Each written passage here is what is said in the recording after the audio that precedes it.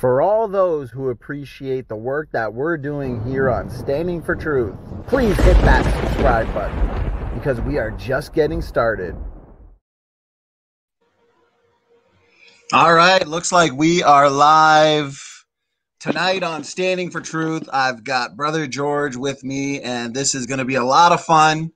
As you can see on the screen, it's not looking too good for Team Dodgeball. Dodge, duck, dip, dive, and dodge. The 5 Ds of dodge, they've been dodging all over the place. So today we are educating Gutsick Gibbon on radioactive decay. So this one's going to be a lot of fun. It's going to be a little technical. To be honest with you guys, we have so much information that George and I were discussing before we went live that we could probably make this into a 10-hour stream. So what we're going to do, we've got George here for about 45 minutes to an hour. I've got some clips that I'll probably show when George gets out of here.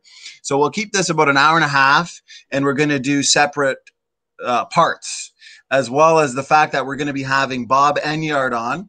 We're just confirming a date where we are going to go into detail on the HPT model as well as the so-called heat problem. We're also going to be having Dr. John McKay on, PhD geologist. So that's the thing, is we're going to cover as much as we can here, but this in and of itself is probably going to turn into a series. Guys, this Wednesday, Dr. Jason Lyle is going to be with us discussing young biblical creation. To the critics, you know, don't be shy from showing up to our interviews with these big young earth creation PhDs. We welcome the objections and the questions, and we're hoping that this is probably going to be another interview to remember. Guys, definitely check out the stream from last night. The irrefutable Gutsick Gibbon still doesn't understand genetic diversity. So these critics, they got egg on their face. You know, they're being exposed for straw manning and misrepresenting. So, George, thanks for being here, brother. Thanks for being here. No problems, SFT. Just keep in mind, I have to be somewhere else, so I may have to leave early. But knowing you can probably get it through yourself. So should I start it off, SFT? I think that's a good idea, brother. We are going to let's just get right into it. Leave no stone unturned, and yeah, I think that's a good idea, George. Okay. Well, first of all, a small disclaimer: the topic of radiometric dating and radioactive decay is not for someone with little background in geophysics or geochronology or nuclear physics, for that matter. Let me say from the outset, we are not those. This is why we have organisations like CMI, AOG and ICR who have done a lot of research on the subject. We actually sought the advice of those experts, and we also sought specifically the advice of a geophysicist from CMI. More on that later though. However, before we address the various issues of the video, it's interesting to note that different dating methods result in different dates on the same rock. You will recall Erica stated that the different methods collaborate each other. That is the furthest thing from the truth. I'll give you some examples. For instance, some 20th century lava from the, hopefully I don't butcher this, from Mount Nguruhu in New Zealand gave a rubidium strontium isochron of 133 million years. Keep in mind they consider the isochron method as their most accurate, okay? They similarly, a samarium neodymium isochron age of 197 million years and a lead age of 3.9 billion years for the cooling time of modern lavas. That's a variance of nearly 3,000%. That's not collaboration. Another interesting point is the age of the Grand Canyon. Not even the uniformitarians can agree here whether dating is found ranging anywhere from 6 million to 70 million. And just as another example, the Great Unconformity is missing 1 billion years alone. I think most of the audience probably are aware of the Richard Lenski's skull, the K&M ER 1470. This is just a bit of caution here, but during the 10-year controversy, yes, you heard that correctly, 10 years, it turned out that the wide variety of dates had been obtained, but these were either not published or de-emphasized. I'm going to give you a couple of some ranges here. These included published dates of, now please listen to this, right? 0.5, 4.11, 6.9, 7.48, 8.43, 17.5, and 212 to 230 million years. Okay, that's a 46,000% variance. So I don't know how they collaborate that. I mean, that must be an embarrassment, the KBS. For those that don't know, it's actually the KBS Tough. It's known as the KBS Tough, but it relates to the skull that Richard Lemsky actually found.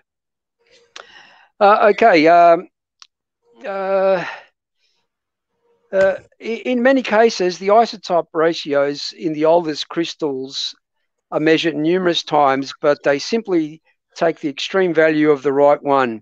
That is the right one that they choose, thereby rejecting as much as, listen to this, 80 to 90% of the other information which was present on the crystal.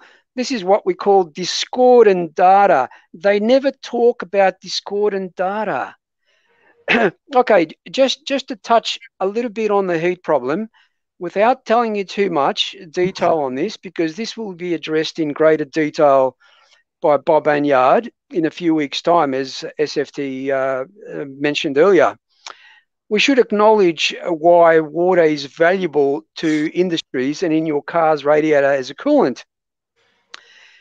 I'm not sure if people have heard, but the term specific heat capacity, well, the high heat capacity of water helps regulate the rate at which the air changes temperature, which is why the temperature change between seasons is gradual rather than sudden, especially near the oceans.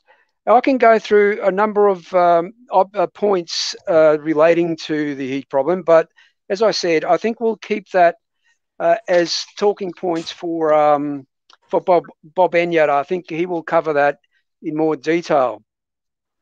Now, back to the radiometric dating issues, okay? We all understand that there are three main assumptions involved with radiometric dating. Number one is the initial isotope amount unknown. That's an assumption. They don't know that. The decay rate has remained constant at today's rate. Well, yes, if you look at today's rate, yes, but you're making an assumption that it's always been that. The third assumption is the sample has remained in a closed system for millions and billions of years. As I'll show you later on, that's not the case. If we look at some radiometric dating, apart from what you're asked to believe, all radiometric dating methods are subject to the assumptions mentioned previously. These assumptions are unverifiable and unprovable. Contamination through leaching is known to occur and has been recognized, and is even stated by the National Nuclear Security Commission. Now, this is what they have to say, okay? Quote, radioactive elements in soils, secondary deposits formed due to the leaching of uranium from minerals during chemical weathering. Uranium is mobile in groundwater, but is readily precipitated by humic acids in soils. It may be found in carbonized plant or animal remains and may also fill openings in porous soils. End quote. That's a quote from the National Nuclear Security Commission. I have other quotes from various scientists which say the same thing. Do you want to just briefly introduce Scott Devlin, SFT, so people know where we're coming from and what his qualifications are? Yes, brother, that'd be a pleasure. So you brought up some good points, and throughout the stream, guys, we're going to play Erica's video.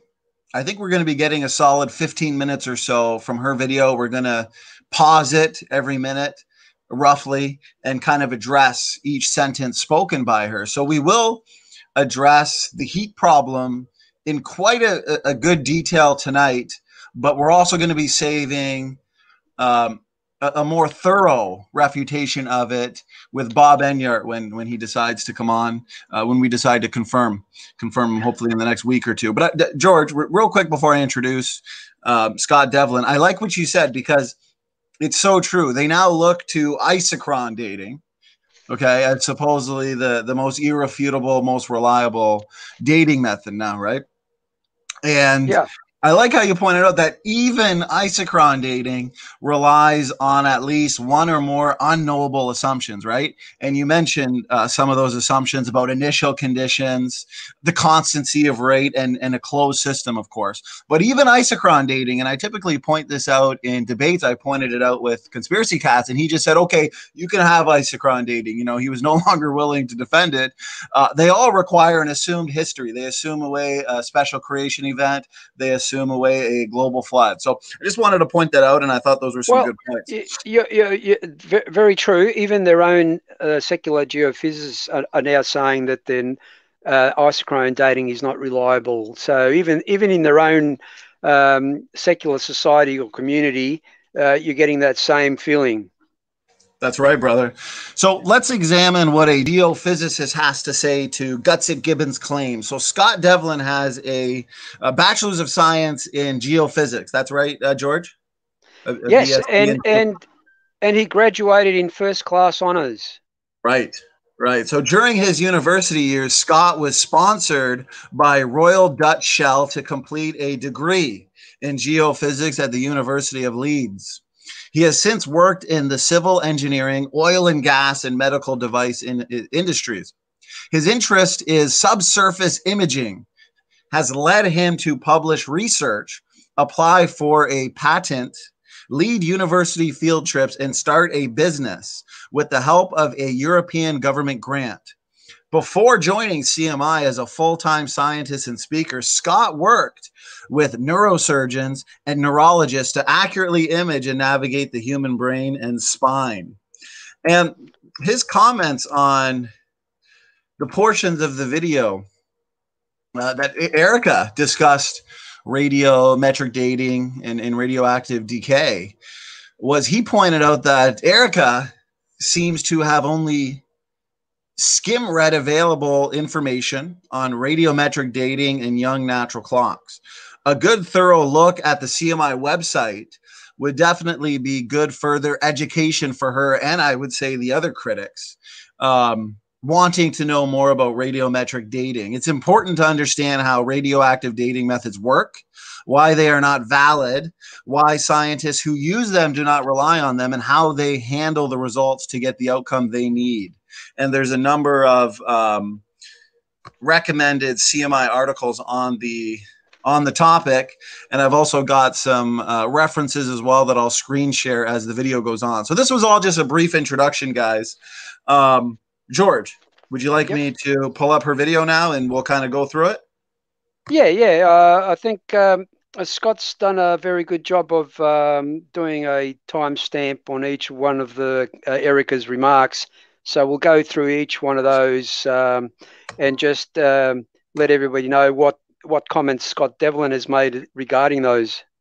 Perfect. Yeah. And I want to point out one thing that just came to mind. Go watch my third debate with Erica. She likes to say, oh, you have not addressed, these issues on isochron dating or the so-called heat problem. When George leaves, I may even show you guys as proof, or you can just go look at it yourselves. In our closing statements, we had, roughly 5 minutes uninterrupted time to address each other's points throughout the debate. And I spent my 5 minutes debunking her on the heat problem, isochron dating, so on and so forth. And she got to have the last word. And in her 5-minute response, did not address anything that I had to say about the heat problem, anything that I had to say about the isochron problem. So when these critics say, you know, we're not answering specific questions, what it is it's damage control, it's psychological. So, you know, we don't buy it, and we're really going to hammer it today too. So let's get right into it, George. I'm going to share screen here. Yep. And I'll make sure to share audio. I'm going to mute myself so there's no echo, and we'll let it play for a bit. Maybe we'll let it play from, let's say 19 minutes, roughly up to, we'll let it go for a minute, and then we'll address each timestamp, just so we're not constantly pausing, and we give people the opportunity to get a good, good listening here. So here we go, George. Good idea.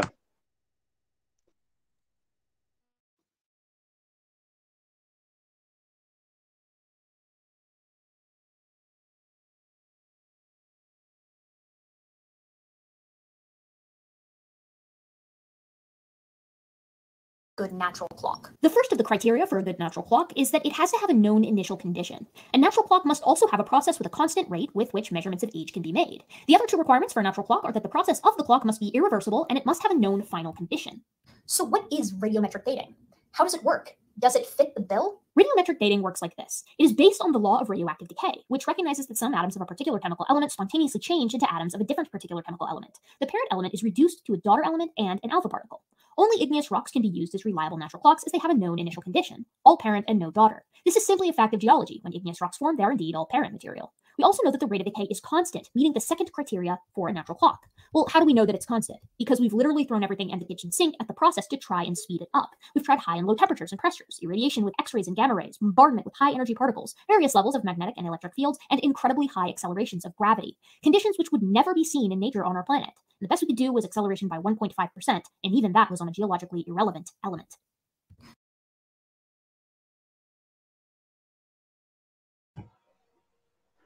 All right, Okay, George. you want to take?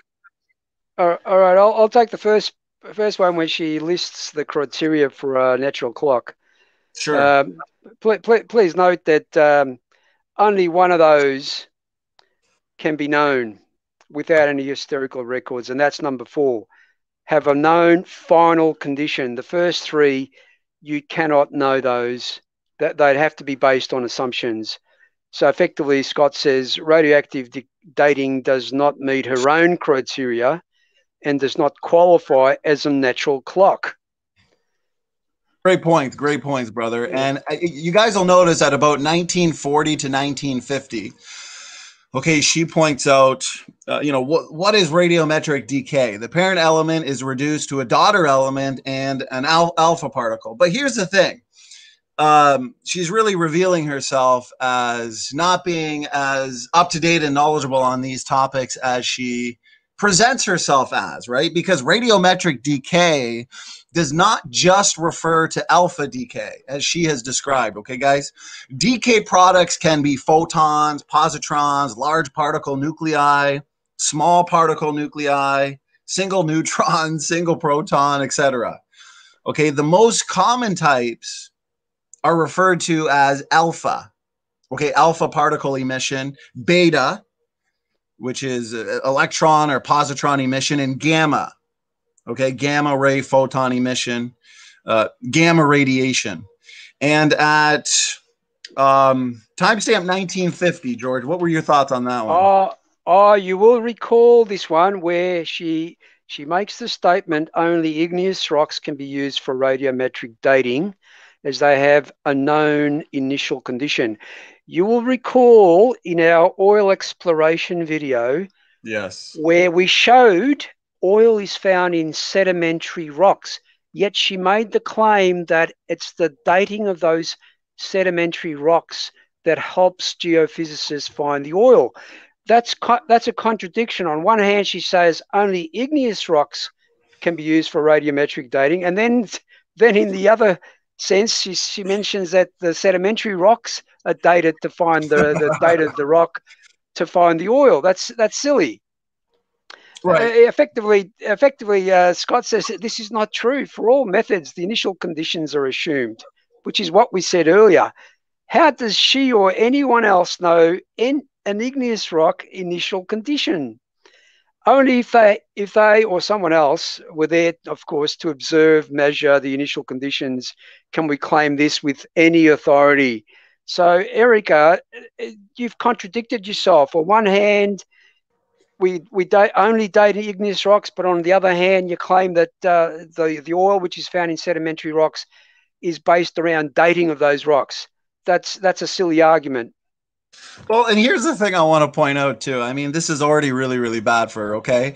So the best way to test the validity of that specific critical assumption, okay, it would be to take rocks of known age, and then we can date them. Say we take rocks of known age that formed from recent eruptions.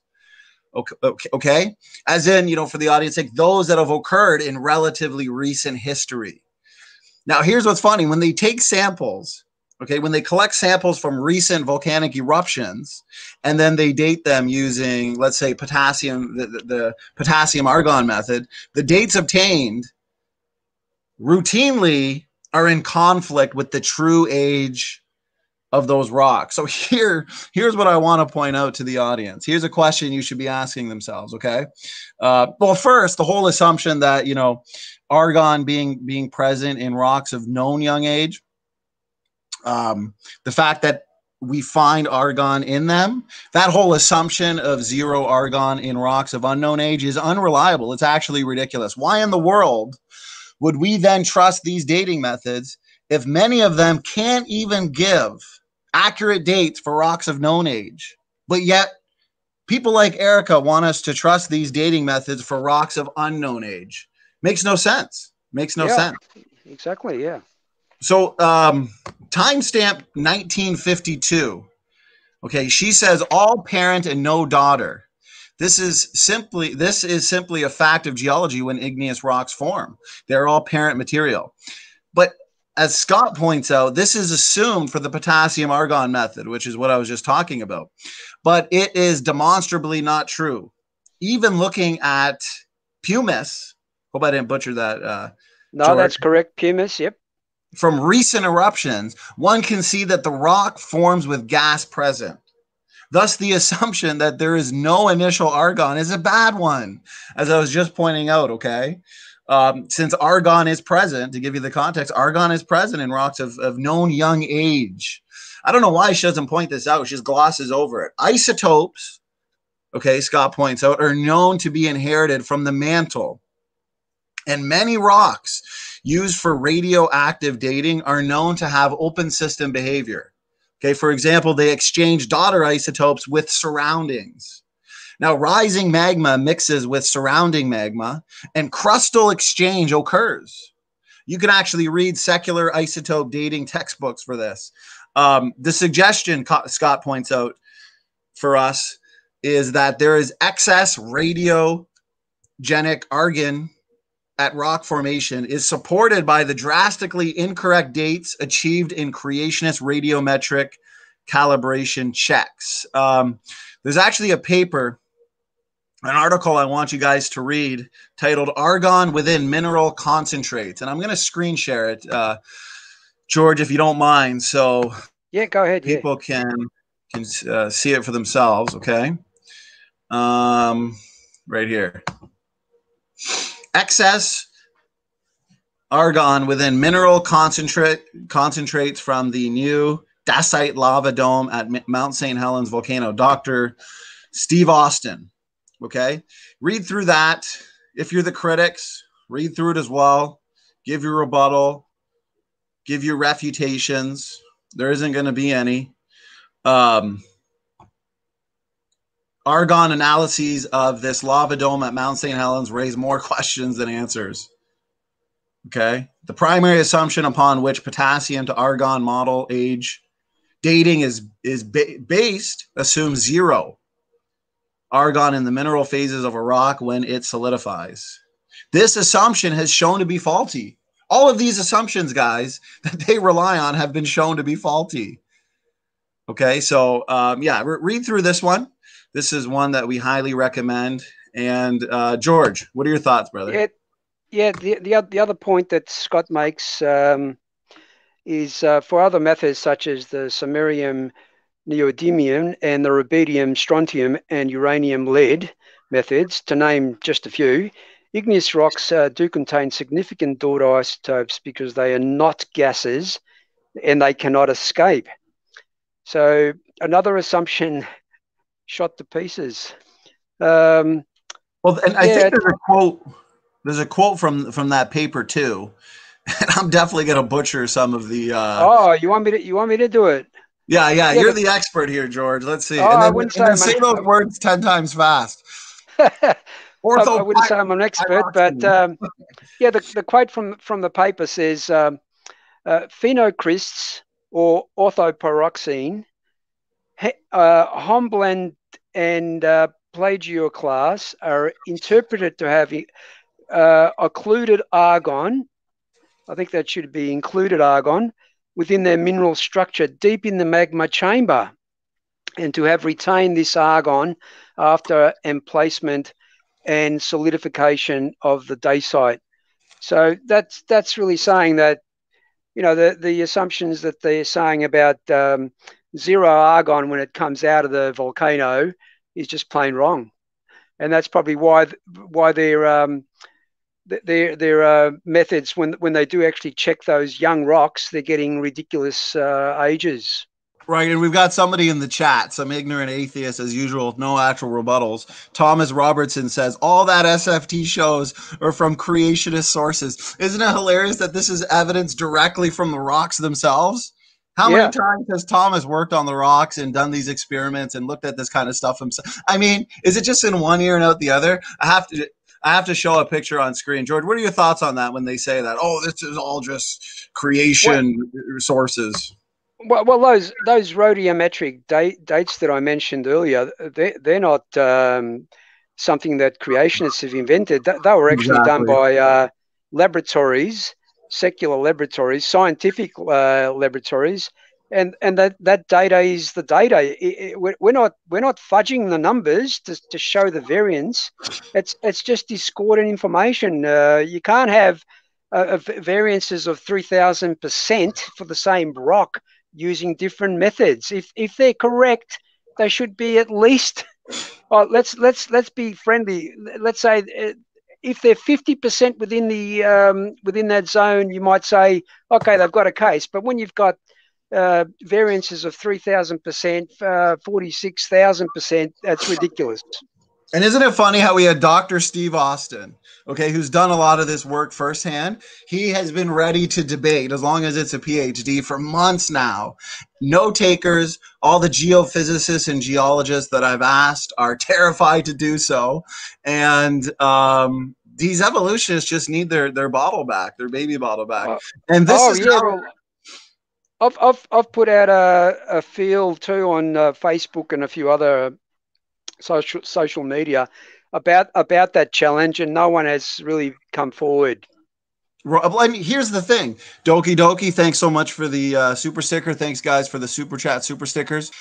We are laser focused tonight, aren't we, George? So this is how people like Erica, Dodgeball, Dan, and Thomas Robertson in the chat, this is how they read not only the creationist sources and citations, but the non-creationist ones too. So this is why they're making it all too easy for us. SFT, sorry, I missed that guy's name, but if he cares to have a look, his own geophysicists disagree with the isochrone method.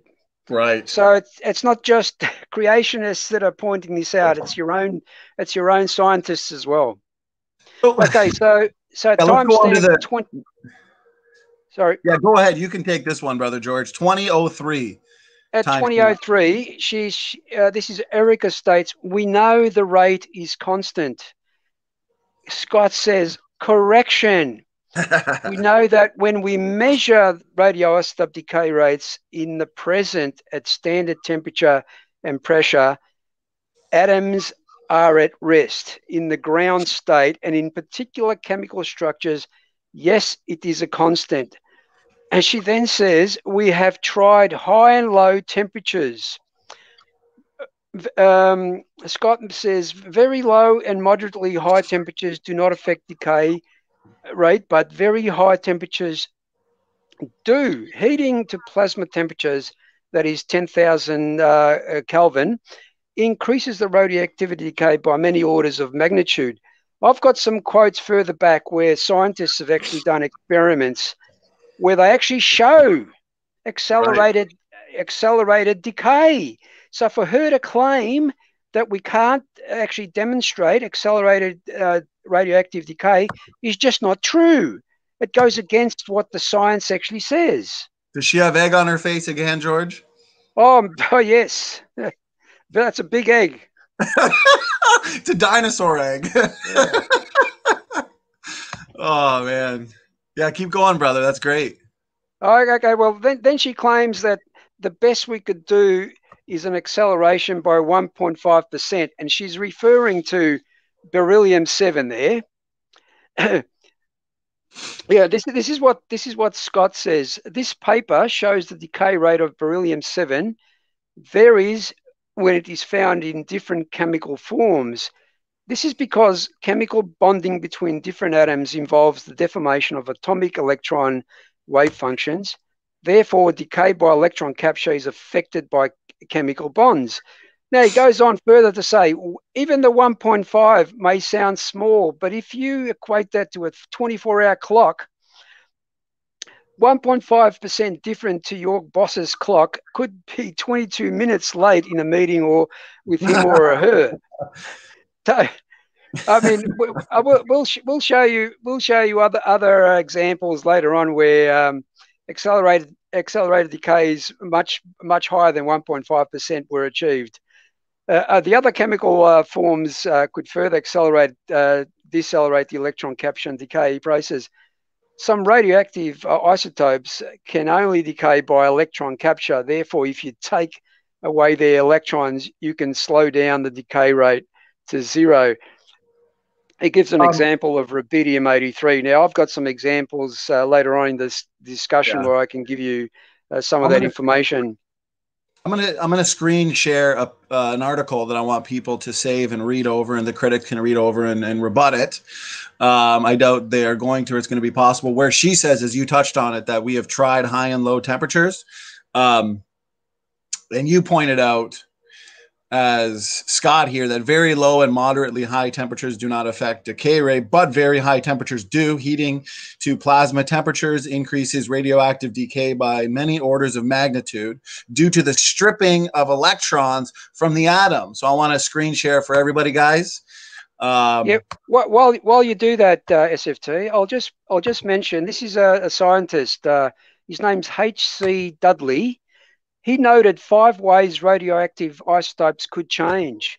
He actually changed the decay rates of 14 different radioisotopes by means of, get a load of this, pressure, temperature, electric and magnetic fields, and stress. Right. Oh.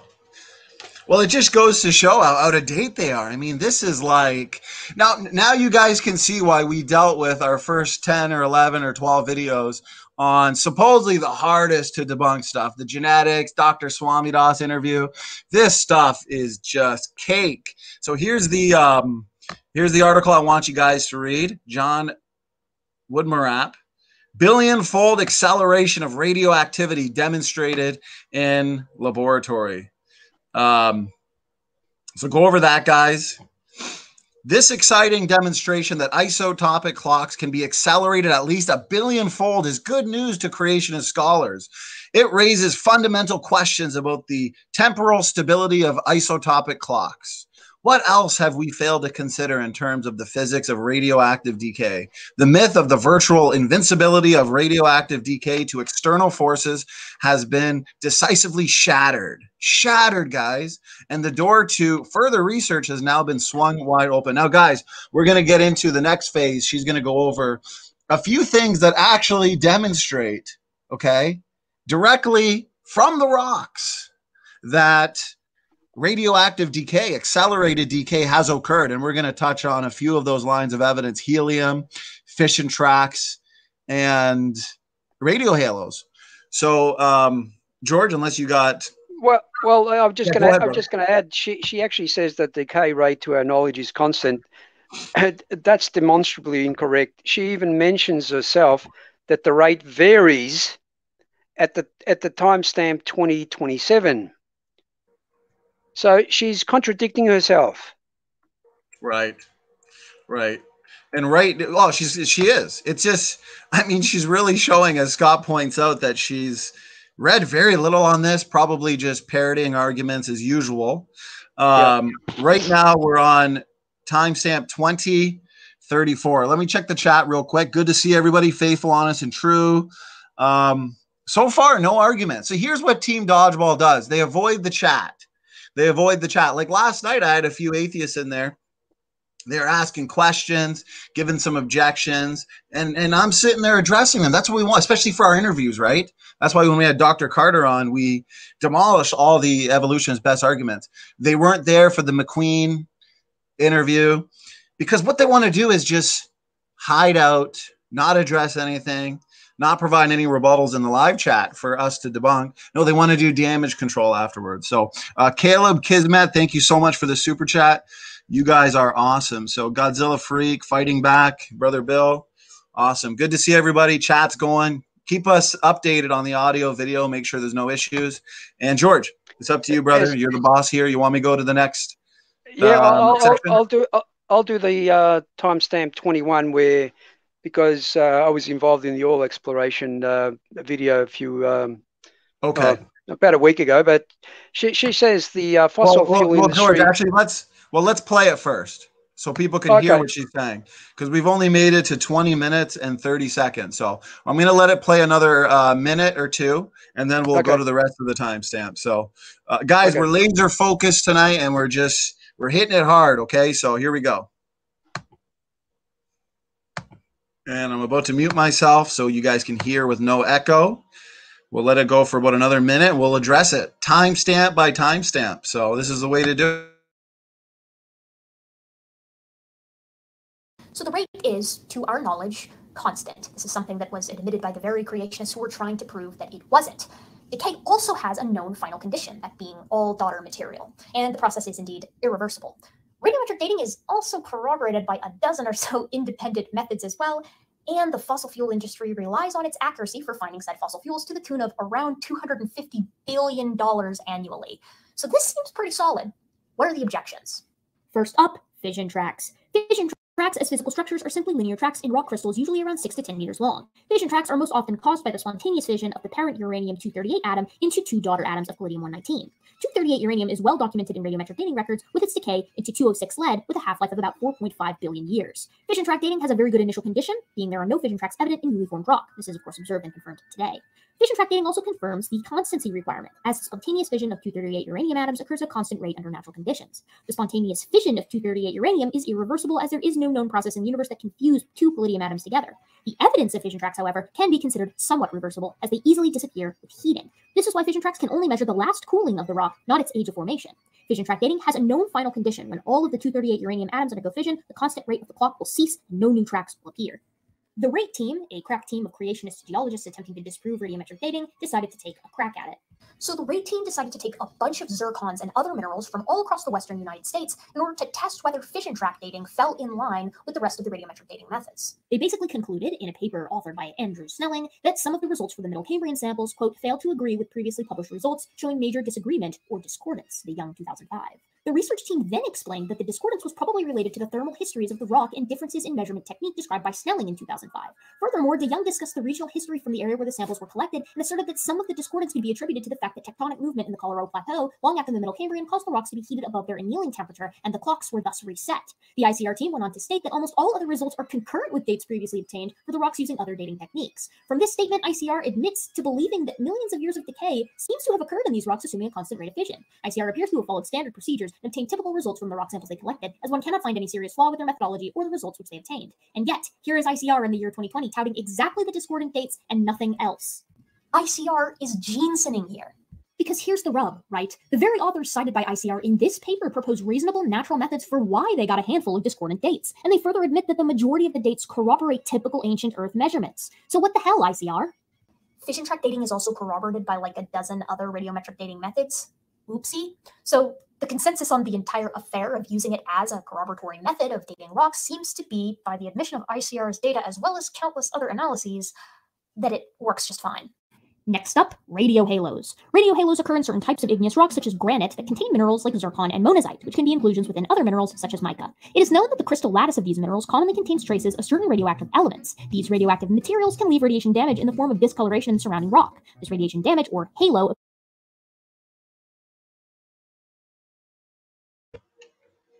All right, George, let's go to town here. So we just got through another 5 minutes. I know you've only got about 10 minutes, so let's smash through these timestamps. Okay. And I'll let you start, brother. Go ahead. Okay, at timestamp 21, where she refers to the fossil industry spending $250 billion annually. We've covered this fairly well, I think, in the oil exploration video we did 4 or 5 days ago. But Scott, this is another geophysicist that pretty much confirms what we said. He says, this sounds very impressive, but it is not true. Exploration for fossil fuels primarily relies on boreholes and seismic data. Geoscientists use geological maps and rock layer relationships in their interpretation, but this is purely based on the principle of superposition and not on the specific interpreted ages gained by radiometric dating. Geochemists may aid exploration by analysing isotope signatures, but they do not need to assign ages to these isotopic signatures. While some geoscientists may occasionally use relative ages in their discussions, often assigning an age can add in an unnecessary extra layer of interpretation. Again, we'll say it again, dating of the rocks has nothing to do with bloody oil exploration. How many times and how many people do they need to hear them say that? Well, and you pointed out, George, in her last damage control community post about basin modeling. Yeah. Right. She debunked herself in the post itself because it revealed the assumptions, the circular reasoning, right? Oh, yeah. Well, basin modeling is nothing but assumptions and interpretations. Right. That's all it is. Right. Yeah, no, great rebuttal there. That was timestamp 21. We dealt with timestamp 2040 on the constant. Did you want to go into so fission tracks she talked about at 2220, and she cites a couple of studies and gives quotes. Let me screen share, guys. I want you to, George, as I'm screen sharing, did you want to read the section from the article that I'm about to screen share? Yeah, if you like. Yeah, I can do that. Yeah, go ahead. Okay, a specific section that's got underlined for us to read is this is quote, with respect to the fission track method, the closure temperatures depend upon the cooling rates, assumed to be relatively slow and constant over millions of years. However, a fast cooling rate, such as with a volcanic ash blasted into air or quickly deposited in water, can have a much hotter closure temperature. Type crystals were cooled rapidly and stayed below the closure temperature while being buried. The results could be different. In a flood paradigm, the temperature of deep burial would be different from the present day geothermal gradient. I think I mentioned the geothermal gradient a couple of times with my discussion with David McQueen. But it goes on to say, in the flood scenario, rapidly cooled fission tracks could stay below the closure temperature. On the other hand, if the ash was deposited in the basin with hot water, all the fission tracks could anneal at even shallower depths of burial. So the flood would significantly throw off the assumptions of fission track dating, and it is difficult to derive much information about flood burial and erosion from the two dating methods, end quote. Now, SFT, we discussed this before we went on air. You mentioned the with the heat problem or the heat of the granites and what that would do to fissures and zircon crystals and radiohalos, etc. You want to repeat that, because I think you did a very good job explaining it. Sure. Yeah, that's a good point. Okay, so she talks about the rate team here. She talks about fission tracks. Guys, the rate team did indeed discover a lot of evidence in the rock that much nuclear decay has occurred. So Erica oftentimes misrepresents them and doesn't represent them accurately in the fact that they talk extensively about all of these lines of evidence. I'm going to briefly go over it right now. So, for example, with the fission tracks, okay, what it is, so you've got particles that are given off, and these result in damage, okay? And the same thing goes for the radiohalos, which she's about to get into. We're going to talk about that too. Now, nuclear decay has occurred, and a lot of it. That's what we see in the rocks, okay? If there has been a lot of nuclear decay, with fission, for example, fission is where the uranium atom splits. Okay, it's what we get actually in a chain reaction that produces a nuclear explosion. What we have, guys, is two halves of the atom flying apart. And because they're so large, they damage the crystal. This is damage directly observed in the rocks. So it damages the crystal, but as a result, we can actually then see these tracks or trails because of the damage to the crystals. As in, this is where the particles damage the crystals, okay? Each atom that decays then leaves one track, and we can count the tracks. Now, evolutionists will look to these lines of evidence and make uniformitarian assumptions that are unprovable and unknowable. But guys, I want to point out, as George wanted me to reiterate, I want to point out in regards to the heat problem, okay, this destroys the heat problem. Okay, we've destroyed it in the past, but I want to do this is icing on the cake. So the heat given off due to all of this accelerated nuclear decay, guys, it is quite interesting to note that with both the fission tracks and the radiohalos, guys, experiments have actually been done to show, and Dr. Andrew Snelling points this out for those who want to research deeper into this, that if you heat a rock, the damage in the crystal repairs itself, and it literally obliterates the damage. It obliterates the radiohalo, and it obliterates the track, as a matter of fact. So, for example, Dr. Snelling points to Los Alamos, okay, so a location where they had a drill hole, and as you go down, you go through a granite, and the halos, they're quite evident. You can see them, okay, but the in situ temperature of the rock increases. This is fascinating stuff. It increases as you go down in depth. When you get to 150 degrees Celsius, guys, the radiohalos literally fade away and disappear, okay? Because the little particles, much like bullets, okay? Think of it like bullets that have damaged the crystal. The heat has energized the crystal. And as a result, the particles, the crystalline structure has repaired itself. Why is this significant to the issue of heat? I'll tell you why.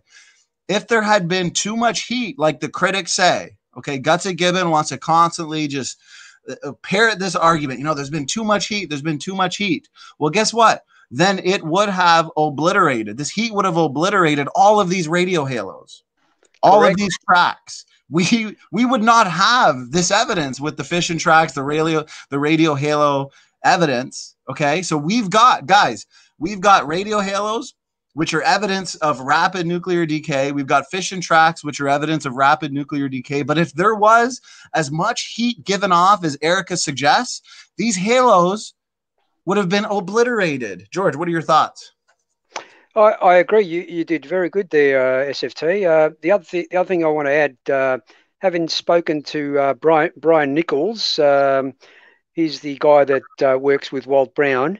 They're currently doing, I think it's revision 9 on their HPT book, and he claims that the next edition that will come out, they will actually address with mathematics the heat problem. So they will address the hot water, the radioactivity, etc., etc. They will show you calculations, and they will address all those so-called heat problems through mathematics.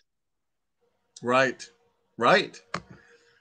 There's no problem with heat, guys, and it's also it's based on a straw man. It's like they're making a god in their own image, okay? Because through God's foreknowledge and through the judgment of the global flood, they are accusing him of not knowing or realizing that there's going to be some excess heat that needs to be taken care of. But the thing is, as we can see, the empirical evidence suggests that the heat that was created through all of this accelerated nuclear decay was clearly not as big of a problem as they want to say. And we can resolve this scientifically, but it also doesn't stop God from using a miracle, stretching out the heavens. But I don't even think we have to go that far. But still, they're accusing God in his foreknowledge of not foreknowing this supposed problem and how to deal with it. So it's just ridiculous.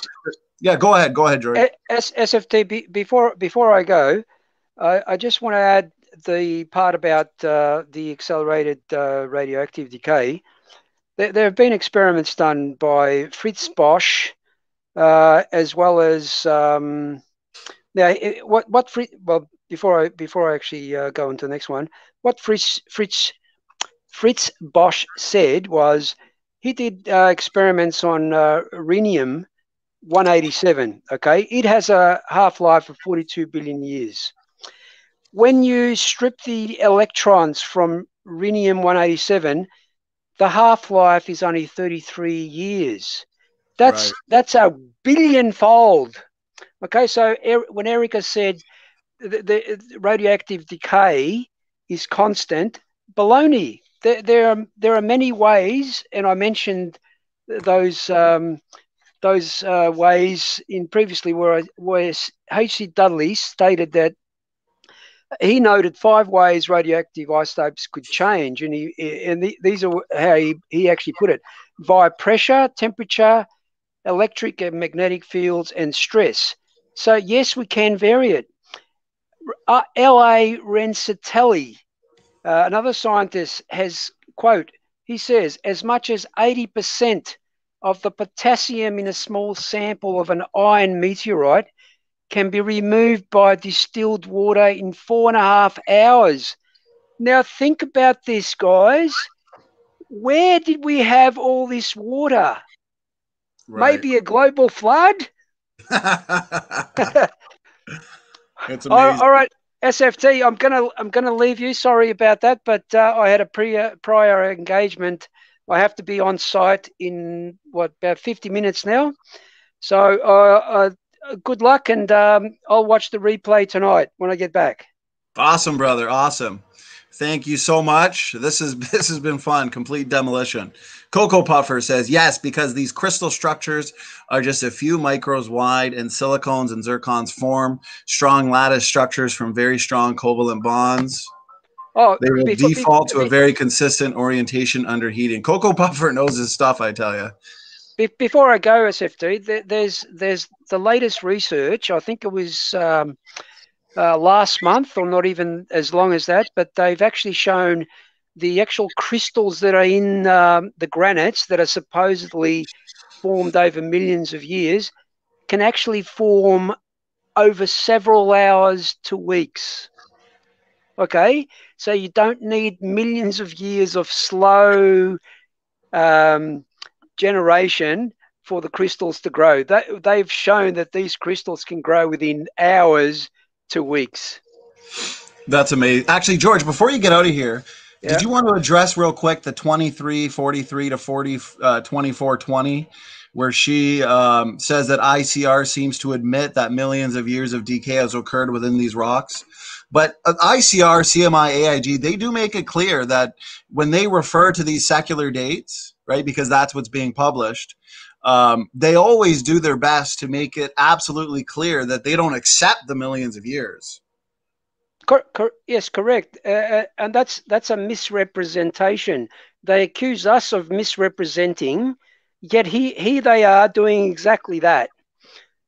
So Scott actually says this is likely a reference to the rate group research, which made a good case for periods of accelerated radioactive decay in Earth history. And you rightly stated with the radiohalos and the fissures, if there was a heat problem, then none of that evidence would have been there for us to find. He goes on to say that that does not mean that ICR, that is the Institute of Creation Research, which was part of the rate group, agree with secular dates of millions of years old. I think that they target that argument against Snelling because they state that while he was working with AIG, he was actually a consultant, and he actually stated millions of years in some of his reports. So anyway, he goes on to say that the real dates are only thousands of years old, but that lots of radioactive decay has occurred. I think she has managed to make this interpretation by reading only part of the papers she cites. We often refer to secular dates because that is what is published, but always try to make it clear that we do not accept the millions of years, which is exactly what you said a few minutes ago. Amen, brother. Amen. So that was an hour of just nonstop destroying her argument. So, George, I know you got obligations, so I want to thank you, brother. Cheers, guys. Cheers. I'll talk to you later. God bless. Okay, bye. God bless, brother. So, glad to see everybody in the chat. We got a lively chat. We still got 30 people. Doki Doki says game over. Yes, definitely game over, guys. Doki Doki. At least 3 assumptions needed. Constant rate. Clock started at 0. And rock is a closed system. See, everybody in our chat's getting it. Everybody's getting it except for the one token atheist. Thomas Robertson just doesn't seem to get it. I want to point out something, guys, okay? Clearly by what we've demonstrated here, okay, all we're getting, just like with the genetics, the biology, is arguments that are parroted from other people who have already been debunked. Also, a lack of ability to actually read the creationist literature on this. But given all this evidence, guys, of radioisotope decay being accelerated in the past due to, of course, the Genesis flood, all of these decay clocks, okay, they cannot be relied upon in the way that these uniformitarians want to do so. So when they date rocks of millions and billions of years old, and those are the secular dates that are published, and we say, hey, this rock is 500 million years old or whatever, that doesn't mean that that's actually how old they are, because of all of these major lines of evidence that strongly indicate that these decay rates, okay, these rates of decay were greatly accelerated at some point in the past, up to millions of times faster, as we've seen, millions of times faster than the currently measured rates. So that means it is entirely plausible that the rocks are only a few thousand years. Okay, so we've gone through a number of her timestamps. We've demonstrated why the heat problem is not a problem, or else we wouldn't have these lines of evidence like the radiohalos and the fission tracks. So let's play a little bit more of the video, and we're going to end it soon and finish the rest for part 2. Okay, but what I find fascinating about Team Dodgeball's epic fail of a 3.5-hour video, as we've demonstrated even with the Joshua Swamidass section, the fact is it took them so long to put out this video and to edit it, okay, that we've already debunked a lot of these claims in our previous videos, discussions, and interviews. And I'm going to show that. I'm going to prove that tonight with a section of our interview, must-watch interview with Dr. Sarfati, PhD chemist, who destroys these claims, destroys the counter rebuttals to the evidence that suggests carbon is found in diamonds, found in fossils, and even strata that the evolutionists themselves date to tens of millions of years old. Okay, so we're going to deal with that. And let's see. Taz says, any upcoming debates, SFT? Yes, brother. So I'm in the midst of confirming a couple, okay, and a couple new ones, actually, with myself. And also, we've got Neff. He's going to be debating a nuclear engineer, Jordan, who's been here before. He's debated Bill, Kent, myself, Ramat. Jordan, he runs a podcast called, I think, Reasons to Doubt. He's always gracious enough to give us his time for these important debates. So he's going to debate Neff on the age of the Earth, December 4th. That's going to be a lot of fun. And working on a few other debates to confirm, but a ton of interviews. Ton of interviews. We're going to have Enyard on, as well as Dr. John McKay. We're having the Queen back on. We are also having Dr. Lyle, of course, Wednesday. So content for life, guys. Content for life. Bill says, Jordan is a programmer. He only has a degree in nuclear engineering. Okay. So degree in nuclear engineering. So it's going to be a lot of fun. Guys, whoever just got here, because we're looking at 34 people, definitely start from the beginning when you get a chance, because George and I, we went to town. We were focused, and we debunked in detail from her timestamp 19 minutes all the way up to now 25 minutes, where she gets into radio halos. So let's have her, let's watch a bit more of her video, and then we'll, I'll give my thoughts since George is gone. Just a second, guys. I am going to screen share audio as usual. We'll let it play for a few minutes. I'm going to mute myself so you won't hear myself for a couple minutes, and we'll let it play.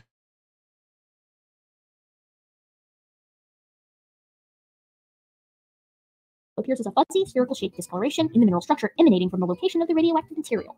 Creationists and young Earth proponents use a specific type of pleochroic halo, purported to be caused by the radioactive element polonium, to make the claim that Earth could not be billions of years old, but must be much younger. It is important to note, however, that polonium halos do not give any specific age of the Earth, and young Earth supporters are not attempting to use them as a dating method. Instead, polonium halos are seen as a way to discount scientists' claims that the Earth has a geologic record which took billions of years to form. In short, polonium halos are not natural clocks because they cannot be said to give a specific age, but creationists infer certain things about these halos that they say is evidence of a young Earth.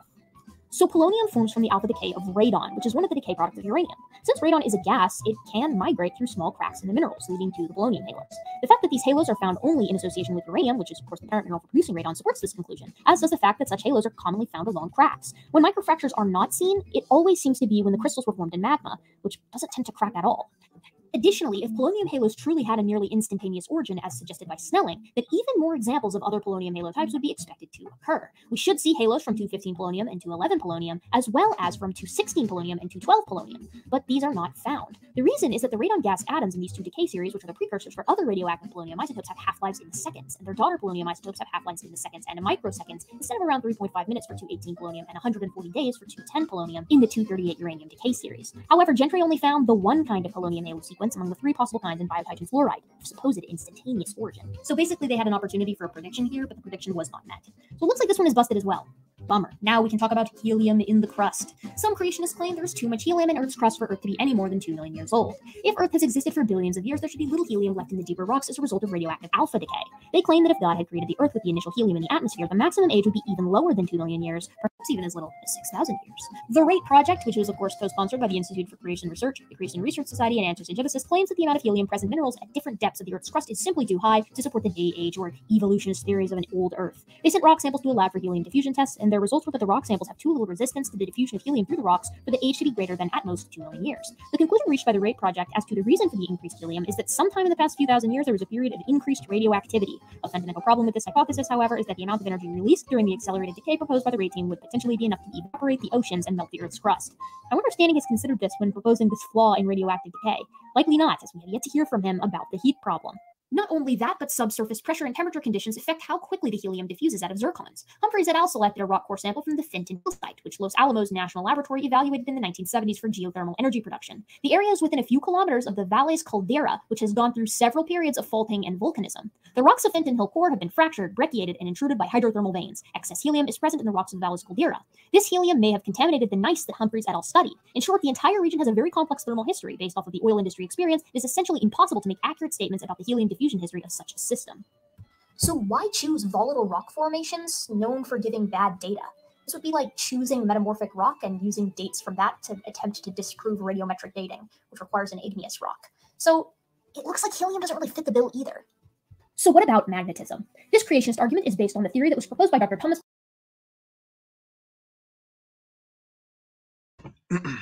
All right, guys. So, I mean, this is bad. I mean, she literally says that the heat problem has not been dealt with. I challenge everybody to go watch our third debate where she mentions the heat problem. I rebut it for a few minutes straight in our closing statements. And I said, you can have the last word. And she doesn't even attempt to refute my arguments against the heat problem. Then, as usual, as these evolutionists do, they go on complete damage control mode and go back to the drawing board and try and discover more ways to say that, you know, the question hasn't been answered, the argument hasn't been answered. If you go watch that debate, you'll find that I pointed out the fact that a global flood would have a lot of water. Okay. God bless Fighting Back. Thank you. I'm glad you enjoyed. And yeah, to anybody who just got here, please watch from the beginning because we went in pretty good detail. So I pointed out that the flood would consist of a lot of water, of course. Okay, so all of that water that was on the earth at the time of the flood would have obviously been used as a shield. It would have shielded Noah and the animals from the ark. I pointed this out. She gave no response.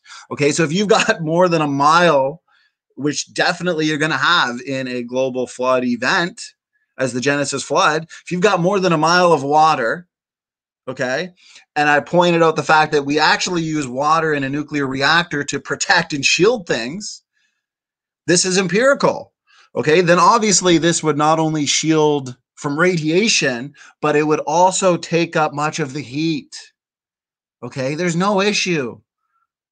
And I typically point out, and there hasn't been any response to this as well, okay, that we read in Genesis that the breaking up of the fountains of the great deep occurred. That would have involved what? Supersonic steam jets would have taken up most of the heat up and into space. And the Bible says over and over again that God stretches out the heavens, which means in that moment he could have easily stretched out the heavens, removing all that heat and taking it up into space. But I also pointed out the fatal blow, okay, because she wanted to go back to the drawing board and said, nope, the temperatures, it's just too high. It would have boiled the oceans. It would have destroyed the crust, melted the crust, you know. And I pointed out earlier when George was here, okay, that with the radiohalos, the fission tracks, and we're gonna address what she said here about the fission tracks, but Dr. Andrew Snelling, okay, he's pointed to experiments. And he pointed to a specific example in Los Alamos where they had a drill hole, okay, and go back and listen as I explained that as you go down, okay, you go down through a granite and you can see these halos. But here's the thing. The more you go down, okay, the in situ temperature of the rock, it actually increases the further you go down. Okay, so once you reach a temperature of 150 degrees Celsius, those radiohalos, guess what? They fade away, they disappear. Okay, the heat has actually energized the crystal. And what happens as a result of this is the particles, the crystalline structure has actually repaired itself. So if there was too much heat, like Erica keeps saying, and we haven't answered the question, even though I challenge you to go watch that third debate where she gave no rebuttal to my answer to the heat problem. Okay, this is just icing on the cake. If there's too much heat, like Erica says, then guess what? We wouldn't have all this evidence of fission tracks, radio halos, because they all would have been obliterated. Okay, see how this makes sense? See how easy this is? Okay, but guess what? We've got radio halos, we've got fission tracks, evidence of rapid nuclear decay. So there wasn't as much heat given off as Erica says. In a nutshell, for a quote, guys, make this easy, okay? instead of me just explaining it, in the book Rock Solid Answers, okay, edited by Dr. Mike Ord, he points out on page 194, okay, the heat and radiation produced by the burst of grossly accelerated radioactive decay would be destructive. He points out that since radiohalos and fission tracks are obliterated at relatively low temperatures, remember I was explaining this? If there had been a heat problem, okay, Erica keeps saying there's a heat problem, there's a heat problem. Okay, let's keep reading. If there had been a heat problem due to accelerated radioactive and nuclear decay, then we should not find radiohalos and fission tracks in the rocks today. And he points out perfectly. He says, sadly, many of the critics, as we've proven today, many of the critics who make some of these claims against young Earth creationists and their research are not qualified to do geochronology research, as we've proven today with Erica. And they have not carefully read and comprehended all the appropriate technical details provided by the young Earth creationist researchers in their reports and paper. That's why she had no rebuttal to my arguments against the so-called heat problem in our debate, because she hasn't actually looked up the literature, looked up the lectures on this to find out what the solutions are. She just keeps saying there is no solution. And it is hilarious. Hilarious. Guys, they're dodging, they're ducking, they're dipping, they're diving, they're dodging all over the place. It's bad. It's not looking good. And this is why. This is why they straw man and misrepresent, guys. So good to see so many people in the chat. Glad everybody's having fun. Let me know how the audio is. But this is how they read the papers. Okay? Why was it so easy for me to find, you know, this icing on the cake, which they're clearly unaware of? Now, we're going to really be hammering icing on top of icing on top of icing on top of the cake. We've got Enyard here. So we're holding back. And even though our holding back is still just, you know, destroying her arguments here. So here's the thing, guys. Okay. That was radiohalos, okay, 2450 to 2720 that we just showed her video. Okay, and the evolutionists can't complain. I mean, we're showing all our arguments here. We've done so. When we said we're going to address every single word, every single sentence, we meant that. Go check the playlist that we've got addressing every sentence. Okay, she's tapped out. So she says we should see polonium halos, okay, within this timestamp of 2450 to 2720. We should see polonium halos for more examples of polonium types 215 and 211, as well as 216 and 212, but these are not found. Okay, she says. She asks why Robert Gentry has not found these, quote, other polonium types. So I want to point out, guys, this whole section, it's so bad. This whole section from 2450 to 2720 doesn't refute the finding of radiohalos. Okay? What they found was that a large amount of radioactive decay has occurred in a short amount of time. Okay? None of that was refuted. It was dodged. But instead, she makes a very lousy argument that avoids the fact when she says, why did Gentry not study polonium 215, polonium 211, etc.? Scott, geophysicist, points out that I suspect Gentry wanted to focus on the better data. Okay? Polonium 215 and polonium 211 are both from the reaction chain of uranium 235. Uranium 235 makes up only 0.72% of natural uranium, whereas uranium 238 makes up 99%. So Gentry or anyone else looking for halos is much more likely to find polonium halos derived from the uranium 238 decay chain series. Scott says, I guess this is why Gentry did his study on the uranium 238 series. Although I would not be surprised if he has found polonium halos in the uranium 235 series. So wherever Erica got these arguments, just parroting. just parroting all of these, just like with the genetics. Scott has pointed out that he has looked at a lot of halos. But guess what? When experimenting, a large sample size is better. Okay. 2730 to 2957, she gets into helium. But before I get there, I'm going to screen share a video of us with McQueen. And I'm going to say, Dr. Lau, when he's here on Wednesday, we welcome the critics. Bring your best arguments, because PhD astrophysicist Lyle had a informal debate, just a discussion for 2 hours with PhD in astronomy, Dr. Hugh Ross, where, I mean, it did not go good for Dr. Ross. He was really outshined by Dr. Lyle, especially on the starlight issue. Dr. Lyle proved that Dr. Ross is not up to date on distant starlight and the one-way speed of light and the physics of it all. So we're excited. So the critics can ask any questions, bring up any objections that they like. So I'm going to mute myself, guys. I want you to hear what McQueen has to say about the radio halos rate project, what it all means, for example, and see why they have to dodge so hard. Here we go.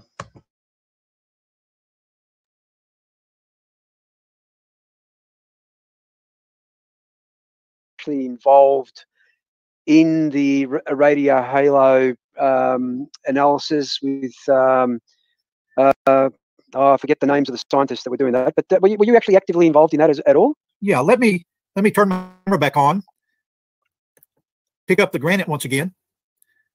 I hope everybody can see the mica, which is the sparkly mineral there. In this particular granite, that mica is called muscovite, but in other granites, it is black and it's called biotite. Biotite was the focus of the studies that Andrew Snelling and Dr. Larry Vardaman and others worked on during the rate program around the year 2000.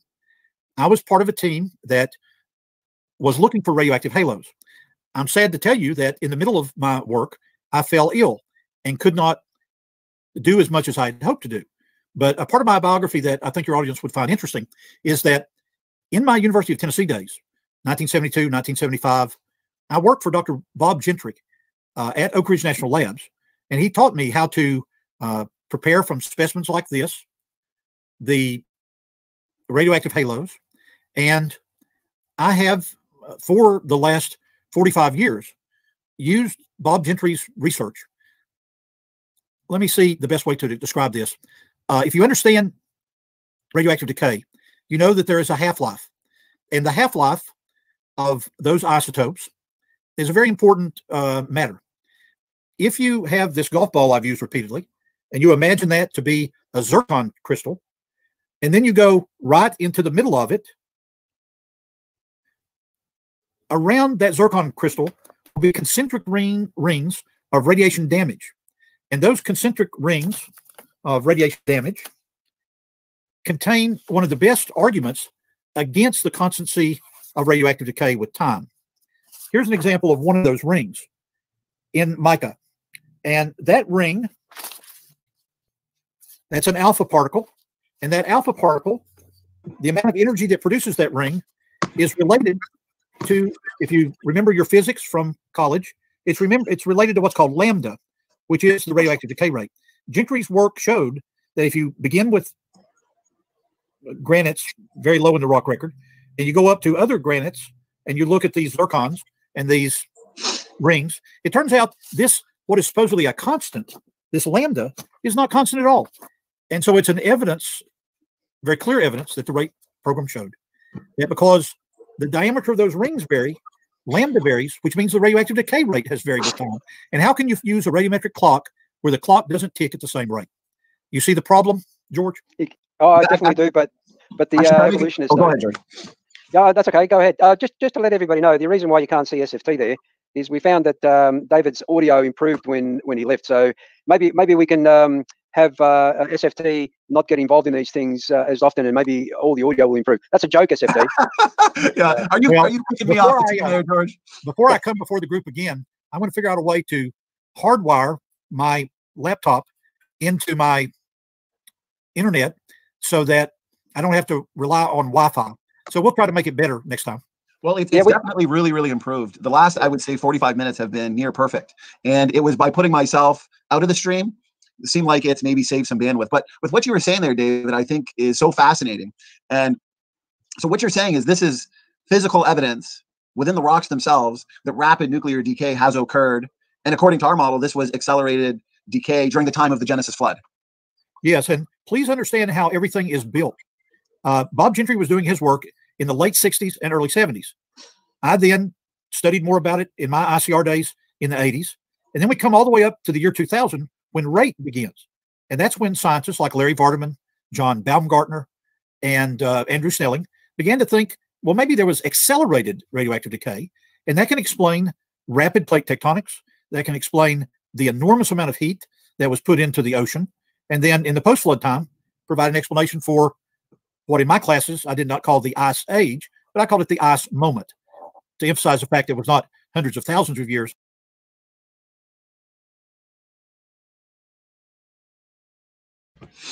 So you can really see why, and I'm glad to see the lively chat, you can really see why she has to dodge this evidence.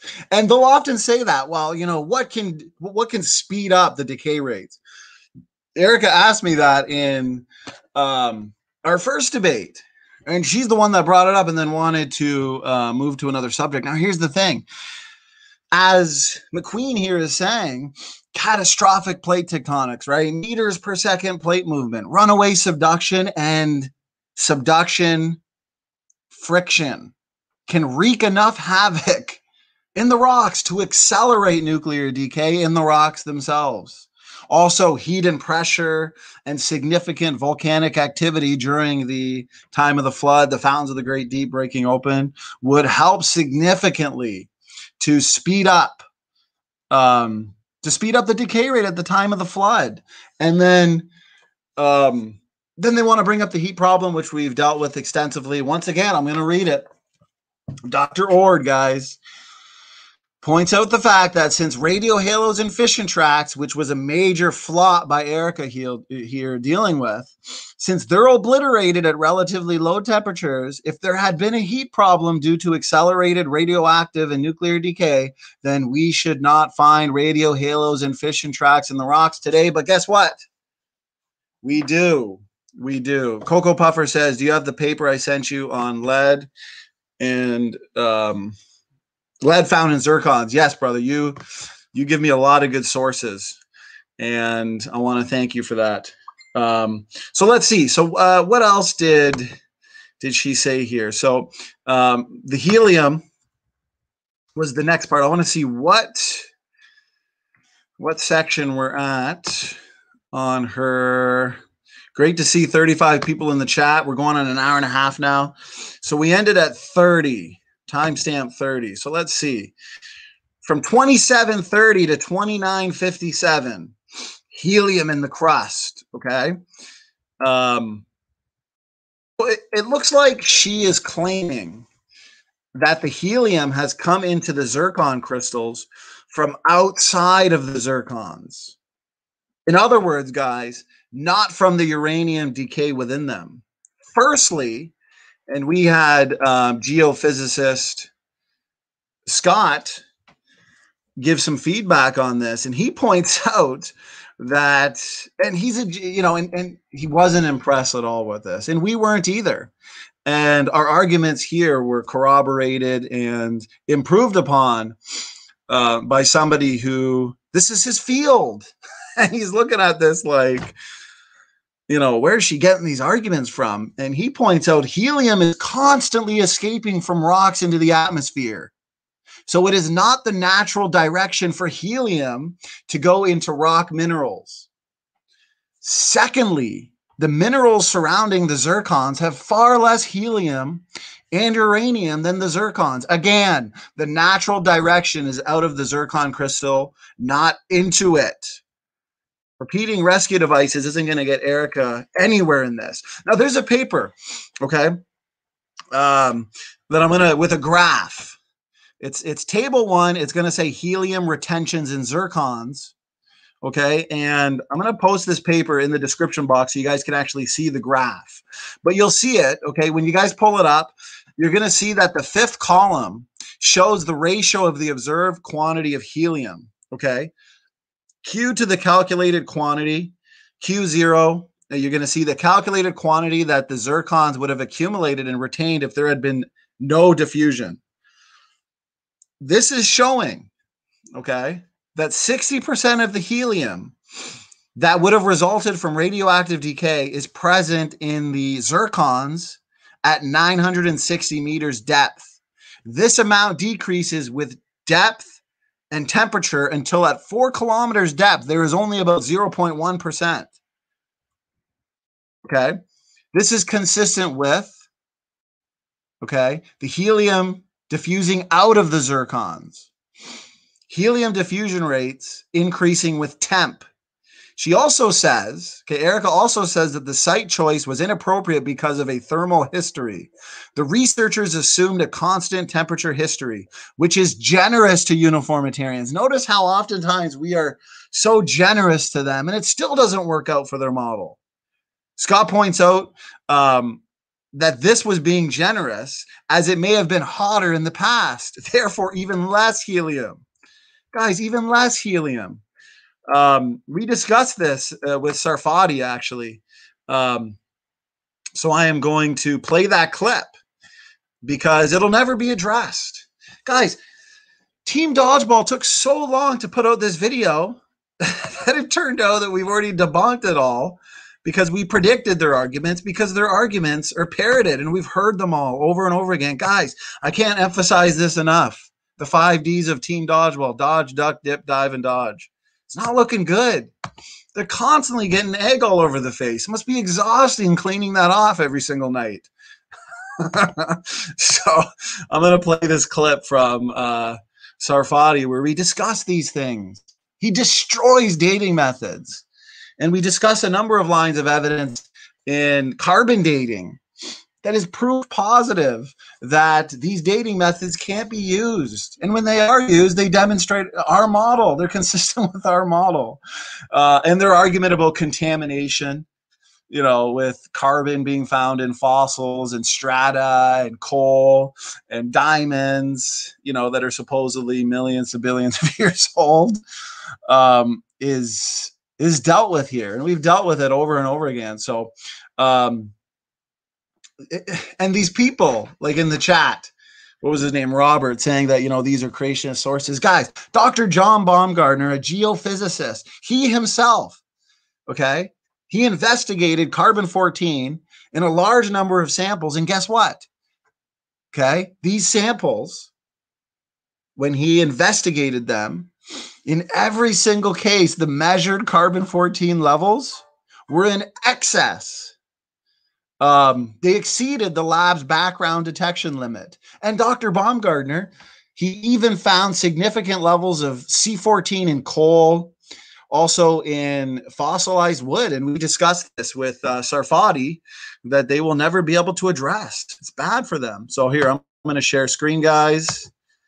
And let's listen up. This is an important video, guys. So pay close attention. And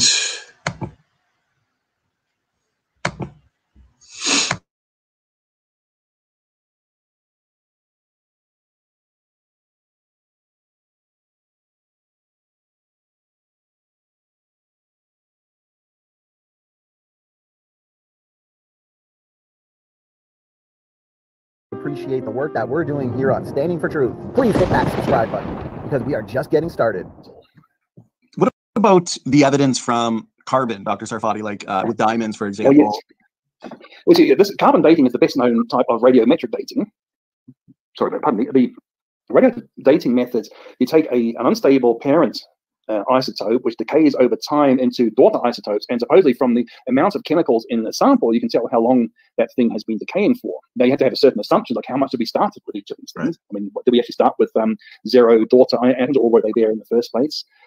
Has the rate been constant? Well, that's actually a reasonably good assumption, but there are exceptions to that, which I think have been found now.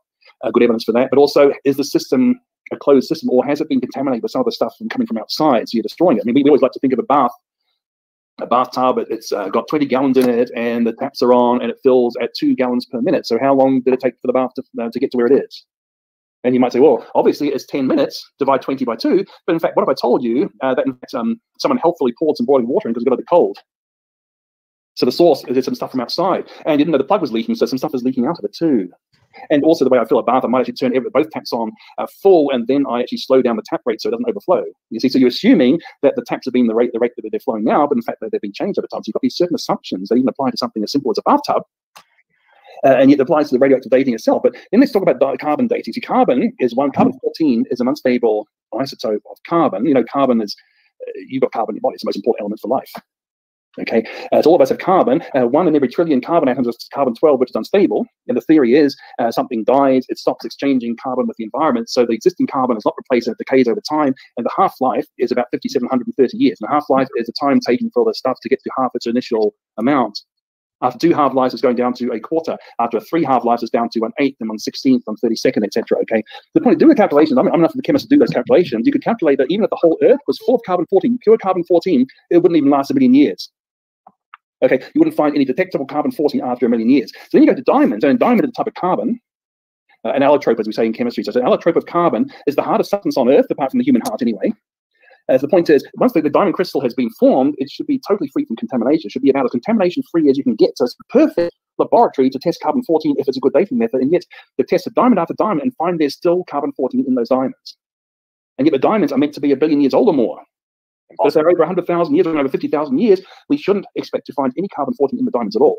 So the fact that we're finding carbon-14 in coal and diamonds shows they haven't existed long enough for the carbon-14 to have decayed. So this puts a strict upper limit on the possible age of these things. Not the actual age, but it couldn't be any higher than this. It might be lower, but it can't be higher. So carbon-14 is definitely a friend of the biblical creation model, and a terrible enemy for the billions of years dogma.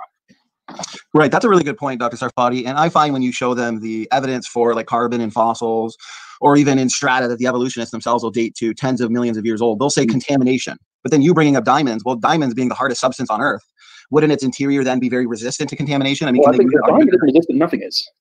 Right. Yeah. You may as well throw the method away. If it can't work on diamonds, I wouldn't trust it on a bone or a parchment, for instance, if it doesn't work on diamonds.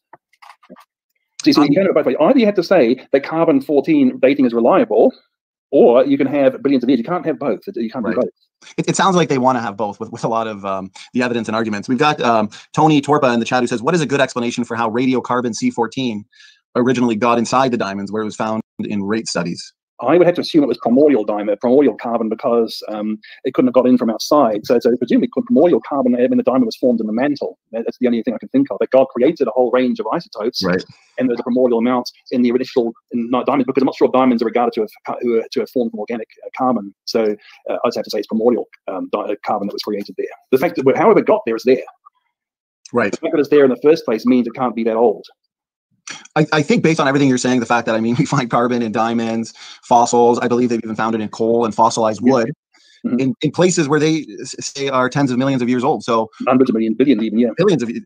What about, I guess, because Tony here mentioned the RATE project, didn't they also find helium, which is incredibly slippery? They've discovered helium. Okay, this is Dr. John Baumgartner was the one who did the carbon-14 work for RATE, and he's got some really good material. He answers the objections really well. Dr. Russell Humphreys did another part of the RATE project, which was to look at helium and zircons. And zircon is a very hard mineral that's quite hard to melt.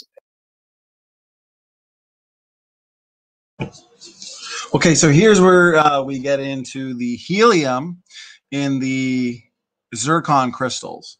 But I want you guys to pay close attention to what he was saying about the contamination with diamonds being the hardest substance on this planet. What does that mean? Well, and I like how Dr. Sarfati pointed out, other than the heart, right? And that's what we see with a lot of these evolutionists, is their hearts have been hardened. They won't open up their hearts to the truth. And the truth can be seen everywhere in the science and confirmed. It confirms the Bible's account of origins. The Bible is the history book of the universe. So, and we see that it's consistent with all things science. So here's the thing. Because diamonds are the hardest substance on Earth, that means it should be the most resistant to contamination. Okay, guys, this is basic. So this means the carbon-14, all of the carbon-14 found in diamonds, it's been there since the beginning. Okay, so I liked how he pointed that out to just demolish the whole contamination argument. So we're getting into the zircon crystals now, helium. Here we go, guys.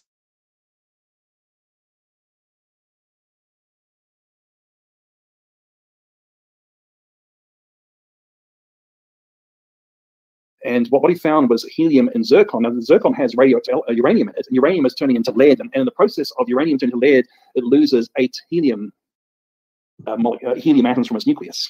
It's called alpha decay. Alpha particles are helium nucleus. So it emits an alpha particle, the alpha particle grabs some electrons and becomes helium. So you've got a lot of the fact that you have helium there shows that quite a lot of decay has happened. But in fact, if it had happened gradually over millions of years, the helium should have leaked out of the zircon, because you can measure how fast helium leaks out. And there's still a lot of helium there. I mean, think about how long, if you have a helium balloon for your kid's birthday party, you know very well that it's going to shrink in a few days, because the helium is so slippery, it goes through the rubber of the balloon. You've had that frustration, I bet. Right. So even zircon is not hard enough to stop the helium from leaking out of it, and that can be measured. And so what Dr. Humphrey says, that this shows that we've had millions of years of decay, but it must have happened in an accelerated manner. So it's producing this decay really quickly, such that the helium hasn't had a chance to escape. So all the decays happened very recently, and so the helium from that decay is still not yet leaked out.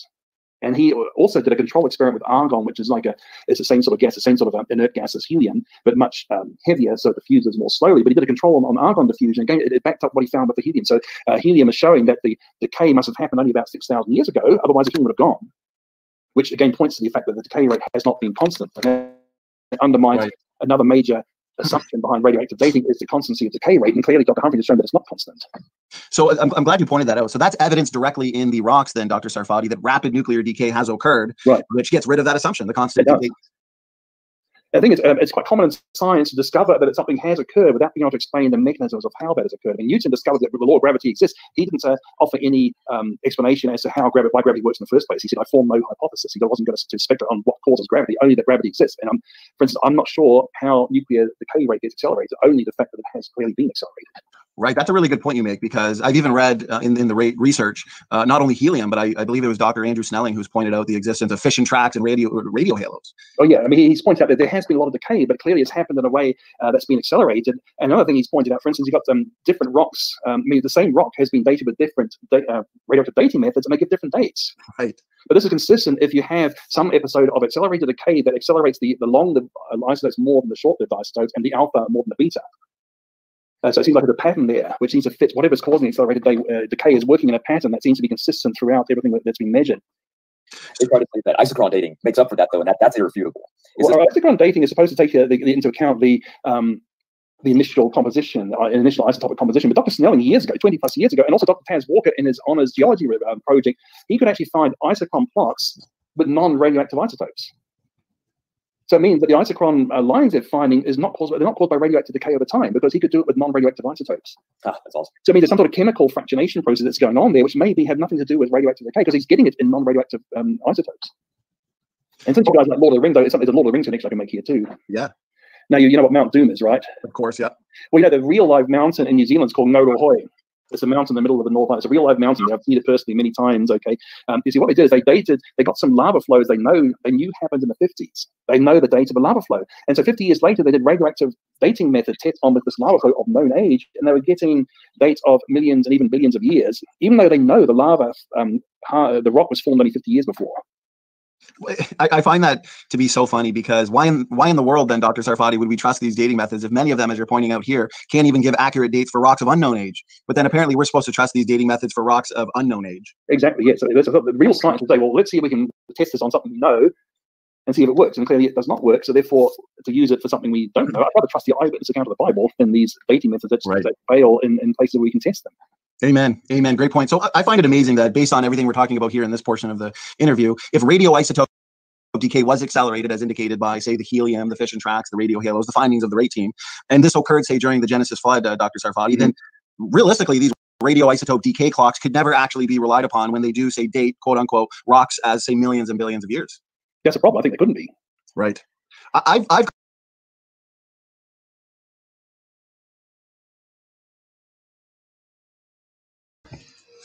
So many good points there. So as you can see, 20 years ago, this whole isochron dating has been dealt with by professional geologists. And if accelerated nuclear decay has occurred, these dates that come back as millions to billions of years old, they can't be relied upon. And this is why Erica has had to dodge and not really address anything. So we've been going for a couple hours, guys. Anybody who just got here, if you want to see the bulk of it, we've dealt with her major arguments on this over the course of the first hour or so of this video. So her next portion that she goes over, we'll deal with it. She goes over magnetic fields, and she fails miserably to address the cold slabs. So you know what? Let's leave no stone unturned, guys.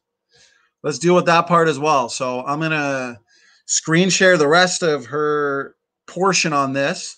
We'll go right up to about 33 to 34 minutes. So that means for those who just got here, we started the video at 19 minutes and we'll end it at about 33 to 34 minutes. So you're looking at about 15 minutes of just addressing every word, every sentence Erica has spoken here on radioactive decay, radiometric dating. So, and it's not looking good.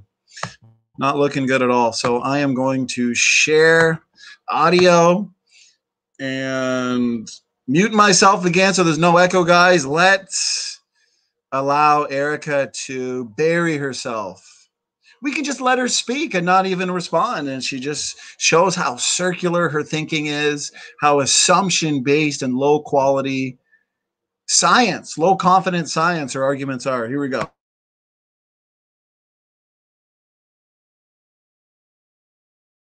Barnes in 1971, and then again by Humphreys in 1993. Using data obtained by McDonald and Gunst in 1967, Dr. Barnes asserted that Earth's magnetic field has been decaying in a non-cyclic manner at an exponential rate since the beginning of creation. Barnes used the data of McDonald and Gunst to plot an exponential curve, and by extrapolating the observed data backwards in time using his exponential decay equation, Barnes claimed that the magnetic field was approximately 40% stronger in 1000 AD than it is today. Continuing this extrapolation, Barnes stated that the Earth must not be older than 10,000 years, or else the strength of the magnetic field would have been so large that it would have melted the Earth. Unfortunately for Dr. Barnes, observed scientific evidence has shown that the Earth's magnetic field has not been decaying constantly since the dawn of creation. In fact, the magnetic field has fluctuated and reversed in polarity over time, proven by evidence of periods of increasing and decreasing field energy. Due to this cyclic fluctuation, scientists have argued that the strength of the magnetic field cannot be used to determine the age of the Earth, since it is, in fact, a reversible and cyclic process. However, creationists have attempted to offer a solution to this problem. Dr. Russell Humphreys, a nuclear physicist, looks to the Genesis flood as the cause of the fluctuations in the magnetic field. Utilizing a creationist theory that the Genesis flood was caused by the plunging of tectonic plates towards the Earth's core, Dr. Humphreys claims that tectonic plates would have caused a sudden cooling in the outer parts of the Earth's core. This sudden cooling, he says, would have caused the convection currents to flow within the core, which would generate numerous reversals of the magnetic field over the course of thousands of years. These field reversals would have happened rapidly at the time of the flood, according to Humphreys, leading to an increase in the intensity, strength, and direction of the magnetic field until it reached a maximum at the time of Jesus Christ. The scientific community has been quick to respond to the age data presented by creationists, and they have provided several counters to the claims made by Barnes. Any flaws found in Barnes' work also discredits the work of Humphreys, since Humphreys' work is based upon that of Barnes. The first made by scientists is that Barnes used an outdated model in his analysis of the Earth's interior. By using an outdated model, any assumptions made by Barnes become instantly invalid. Second, by using McDonald's and Gunst's data, Barnes only analyzed the dipole component of the magnetic field, which is not an accurate measurement of the overall strength of the magnetic field. Third, scientists showed that the data used by Barnes more easily fits a linear curve than an exponential one, and Barnes chose the exponential curve based on incorrect assumptions. The scientific answer for the apparent decay of the magnetic field was given by Dr. Walter Alasser, a physicist at the University of Utah. According to Alasser, Earth's magnetic field is generated by a dynamo within the Earth's core. This dynamo used to be heavily understudied, leading to creationist criticism. But time keeps on slipping, and we find out that the dynamo theory is, in fact, robust. Magnetism ain't gonna cut it. At long last, we reach cold material, which is Baumgartner's theory, and it still doesn't work without miracles, as Baumgartner himself admits. The thermal diffusivity of the Earth would have to increase 10,000-fold just to get the subduction rates that he proposes, and something would have to cause the advance and retreat of the magma bubble. Miracles would also have been necessary to cool the new ocean floor and raise sedimentary mountains in months rather than the millions of years it would ordinarily take. Baumgartner himself estimated a release of 10 to the 28th joules from the subduction processes alone. This is more than enough to boil off all of the oceans. In addition, Baumgartner postulated that the mantle was much hotter before the flood, and the heat would have to go somewhere. So these objections to radiometric dating are pitiful and outdated, which has me wondering, why is Sanding using them? Why can his channel not just admit that they have a problem? In the case of Homo habilis and Australopithecus sedici,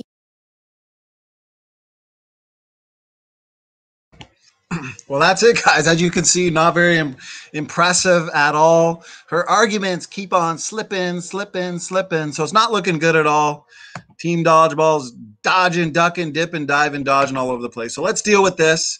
We've dealt with the heat problem extensively throughout, so please go rewatch if you want to see those answers. Let's address, so 2958 timestamp. She talks about magnetic fields. Okay.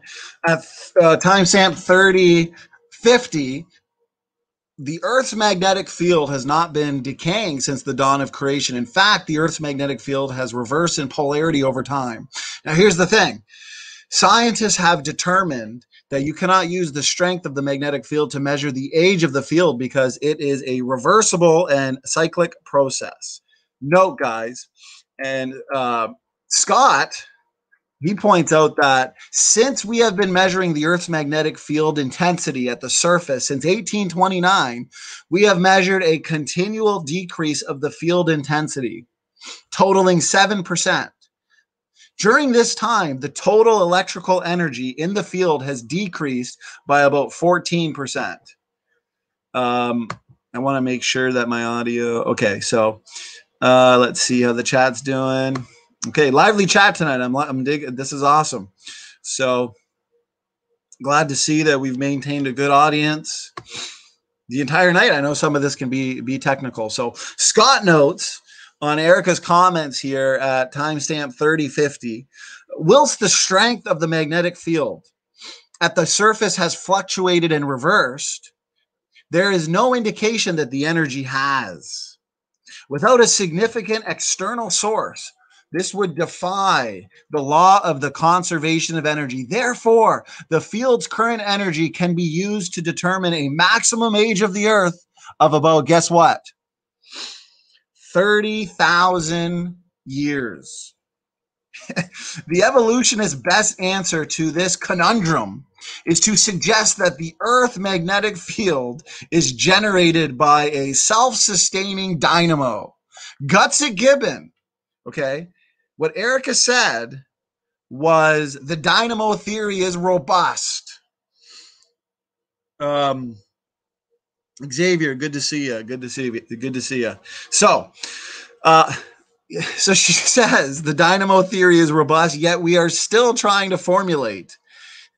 And Scott points this out. We're trying to formulate a working, realistic, self-sustaining dynamo model, and no lab experiment has ever exhibited real dynamo behavior. See how they always overstate their position in their arguments? Just like with abiogenesis.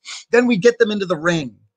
For example, go watch the video, Gutsick Gibbon takes the abiogenesis challenge. Doesn't address any of the chicken and egg problems. Maybe Dan, the pseudoscience man, wants to attempt the abiogenesis next time. The abiogenesis challenge next time. Ain't going to happen. So then her critique of Barnes' work, okay? Apparently he used outdated model of the Earth's interior. But here's the thing. And Scott has been so gracious with pointing out the major flaws of Gutsick Gibbon's arguments here. Points out that it's not clear how this affects his work or claims. The problem of a quickly decaying field is still there for the evolutionists. They never want to address the problems. You guys notice that? That is clear with our genetics-related rebuttals. To this day, none of it, all of the arguments, they've been ignored. Now, here's the thing. Barnes only analyzed the dipole component of the magnetic field, which is not representative of the overall strength of the magnetic field.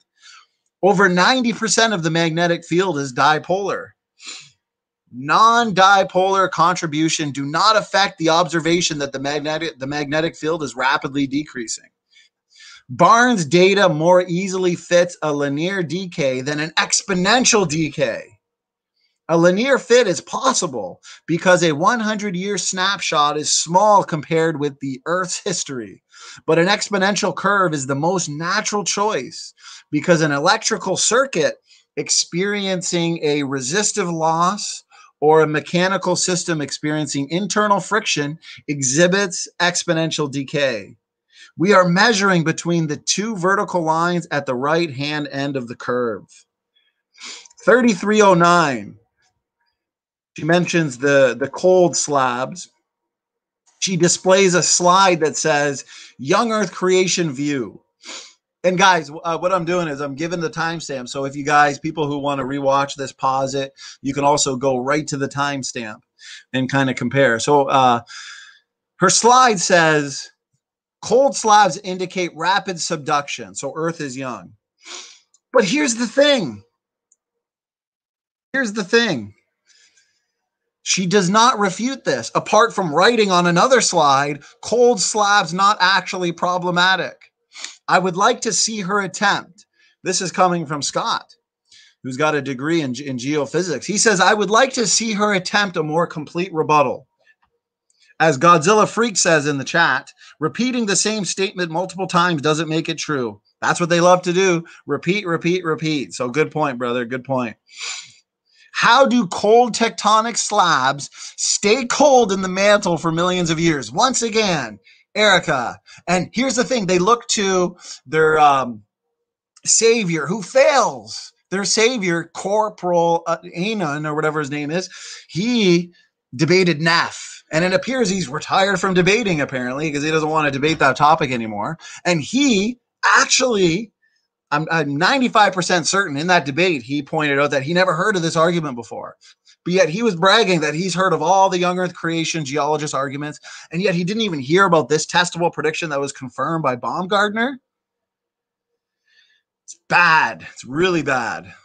And this is who they look to for their responses, and it's why they're failing so badly, so desperately. We have Dr. Steve Austin, ready and willing to debate any PhD geologist, geophysicist. If they think they're so right and we're so wrong, why haven't any of them taken the challenge? Because they know they can't defend their uniformitarian model and belief system, because all the evidence suggests what? Suggests a global flood has occurred in the past. So once again, I'm going to ask the question, how do cold tectonic slabs stay cold in the mantle for millions of years? Okay. Here's how significant it is, guys. Okay. Since the evolutionists keep failing miserably, go watch the debate between R.J. Downard and Neff. R.J. Downard couldn't explain it. Plus, they never point out that I loved the Tony Reed debate too. They can't deal with it. So let me break this down, guys. When we actually look at the continents today, okay, they are moving only very little, okay, very slow movements. You can even say snail-paced movements of the continents.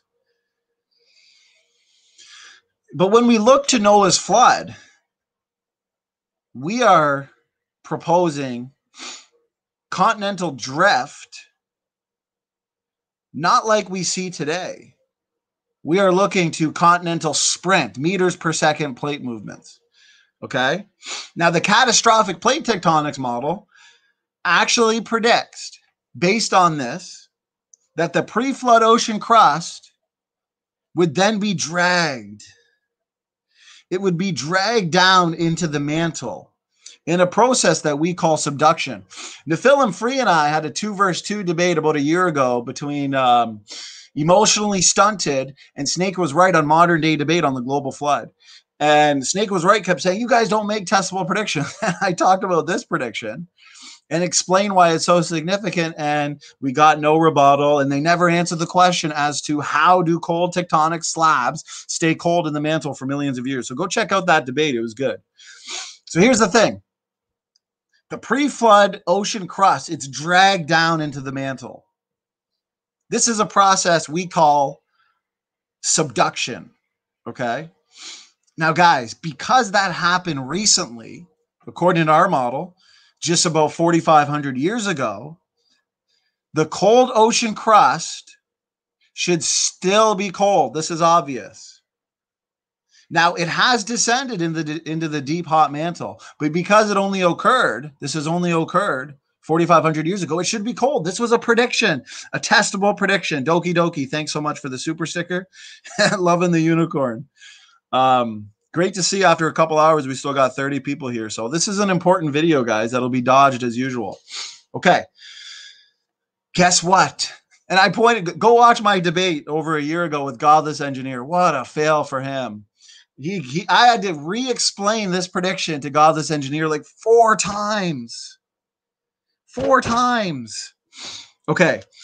So modern seismologists, guys, they have discovered that there are indeed these huge cold slabs of rock that are located down near the core itself in areas that should have warmed up.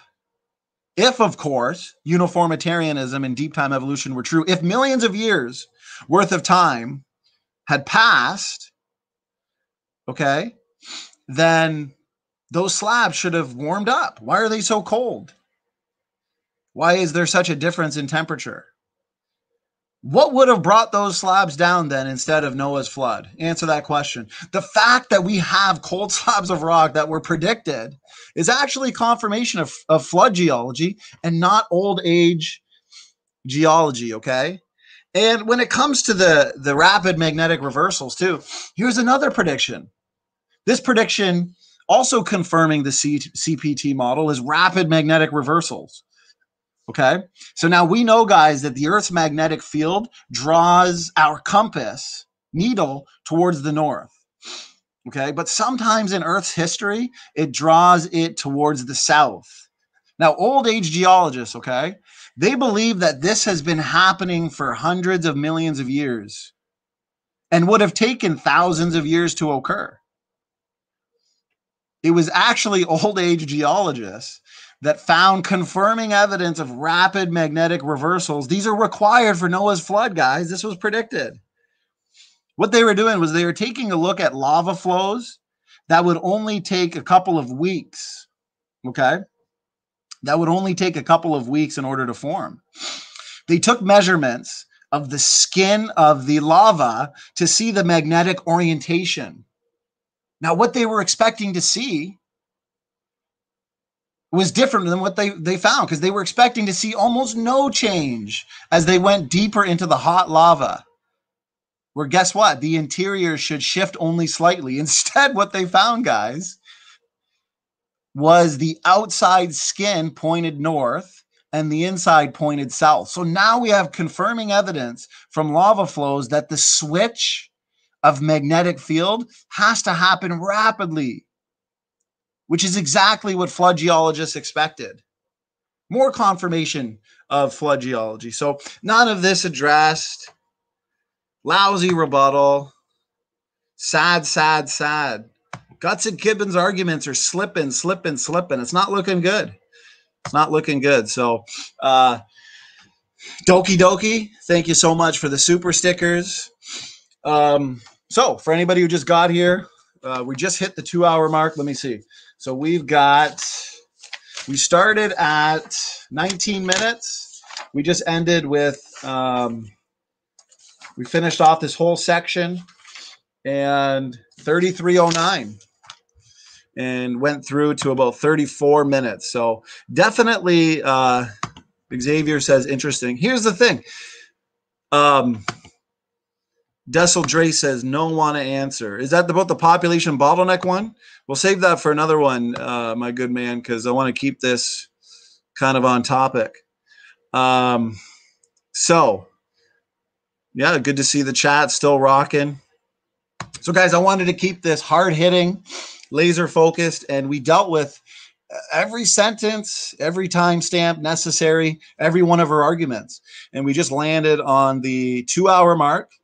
So I think we're going to, even though we still got a lively audience, I think it'd be best to shut this down, keep it as on topic as possible.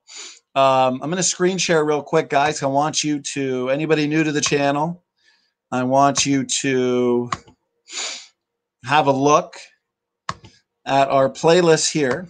Okay, so I've organized them neatly. Here's this series so far. So this video is going to be entered into this series. All based on Erica's 3.5-hour video rebuttal to biblical creation. Definitely, guys, please watch Erica's interview with Joshua Swamidas, and then watch our video responses. It is not good for him. I was pointing out yesterday, if I had $1 for every time he recycled one of his already debunked arguments, I'd be a millionaire, and I'd share it with you guys. I'd share it with you. So check these out. Chimp Y chromosome took her months to respond, failed miserably. Check out our interviews. Economic geology, oil exploration. Yesterday's was great. Genetic diversity. So there's that playlist. Must watch interviews. Got a ton of good interviews for you guys. Here's what's funny, guys. They took so long to upload their video, edit their video. It was supposed to be this big deal. It was a major flop. Here's the thing. This Dr. Carter interview that we did, I guess in the midst of them doing their 3.5-hour video, this alone debunks their entire 3.5-hour video, especially on the genetics. Abiogenesis challenge, they've all failed miserably. Check out this. Dr. Ryan Hayes, Dr. Jackson, Dr. Stadler versus Professor Dave, which Dessel gave us that idea, and I appreciate all his help. So, yeah. So here you go, guys. This is, I've organized it nicely for you guys, and yeah, check this out, guys. It's not looking too good for them. So we've got, like I said, this Wednesday, guys, we've got Dr. Lyle will be here. Critics, bring your best objections, best questions. November 30th, Dr. John McKay, PhD in geology. So it's going to be fun. Check the chat, and we're going to shut her down. Awesome. Good to see everybody. Leophilus, thanks for being here.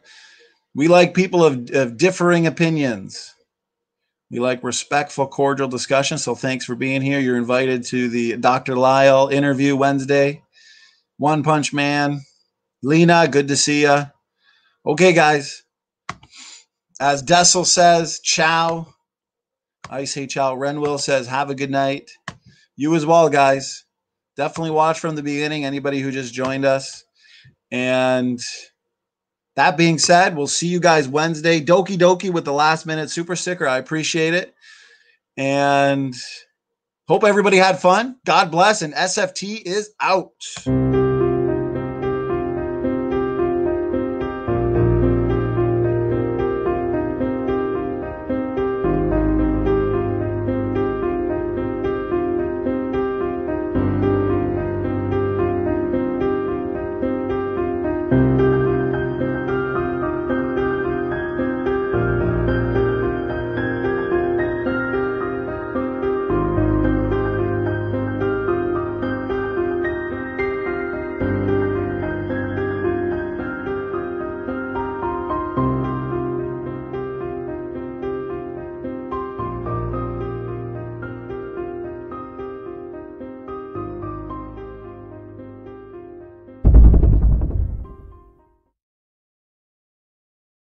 For all those who appreciate the work that we're doing here on Standing for Truth, please hit that subscribe button.